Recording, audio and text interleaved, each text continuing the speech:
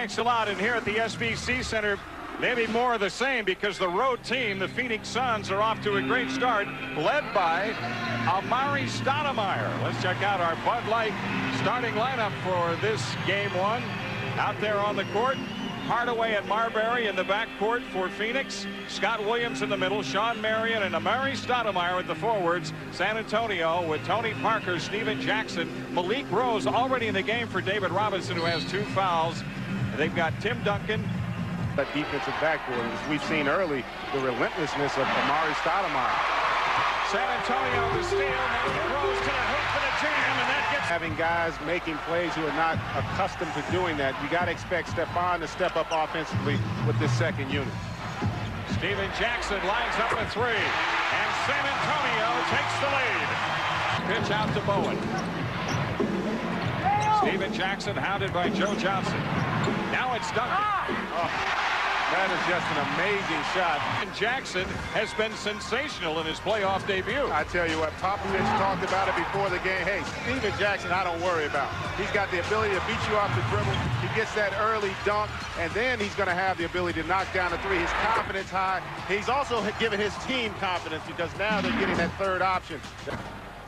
3-point lead for San Antonio. Stephen Jackson under to Rose. He's got another layup in the zone. Parker, Ginobili, a swing to Jackson for 3. Boy, Stephen Jackson in his first playoff game ever, he's been outstanding. Even your first playoff experience, you looked very confident out there. Why were you so effective in the first half? Well, I'm just out there confident because my teammates have a lot of confidence in me, and Pop told me to be aggressive, and that's the only way I know how to play. You guys did a much better job with Stephon in this first playoff series than you were able to do in the regular season. What was the difference? Why were you so effective with him? Well, I think we just let him do what he wanted to do. I think we're going to take him out of doing some of the things he liked doing, playing better defense. If we play better defense, this should be our game. How does the absence of Kevin Willis affect this team in the second half? It's big because Kev was our aggressive, but we got to play without him. We got to handle this job without him tonight, but he'll be back.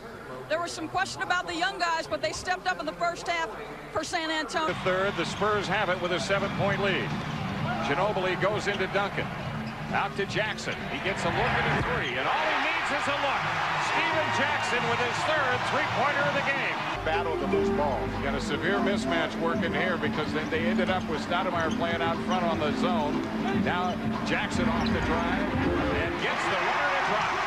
Amar'e Stoudemire is playing as a rookie in the Western Conference. The likes of Nowitzki and Malone and Elton Brand. And got to go against in the Western Conference. Well, the power forward position in the Western Conference is the... On to Hardaway. Penny Hardaway in the lane.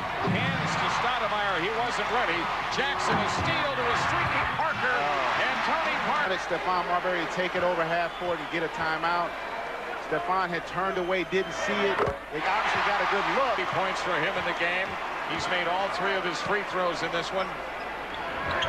Make it 4 for Stephen Jackson.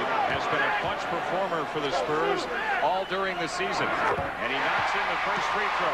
And now today, he's on the line shooting some clutch free throws, and he hits them both.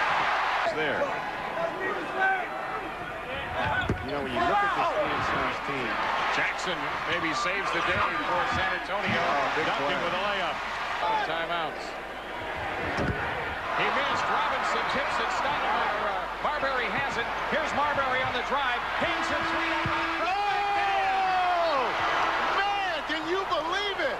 Or sent the game into overtime. And perhaps a banked-in 3 has won it.